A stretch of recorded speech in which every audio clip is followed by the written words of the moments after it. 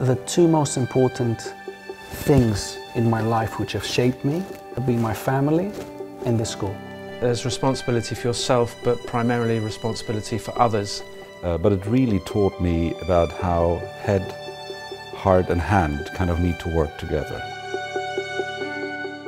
Today's children will be responsible for shaping the future of the world, which is why we encourage them to look out for others, whether they're in their team, class, form or dorm. By stepping up to the challenges that responsibility brings, students leave Gordonstoun ready to become capable, confident members of a diverse and vibrant global community.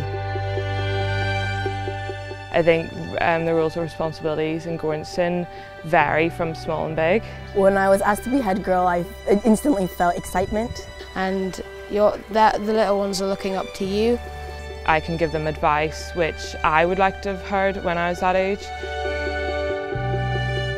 A couple of weeks ago we were in primary school and there was a child there with severe ADHD. It was just engaging with him on an equal level so that he felt he was comfortable to interact with us. And you have that sense in your gut that you know that everyone in that pool is your responsibility. I had to keep this boat on course. And take some pressure off of the staff as well. This experience has changed me definitely. It's allowed me to gain an element of self-confidence. And show them what a good role model should be like. Being you and yourself. It'll definitely help me in later life.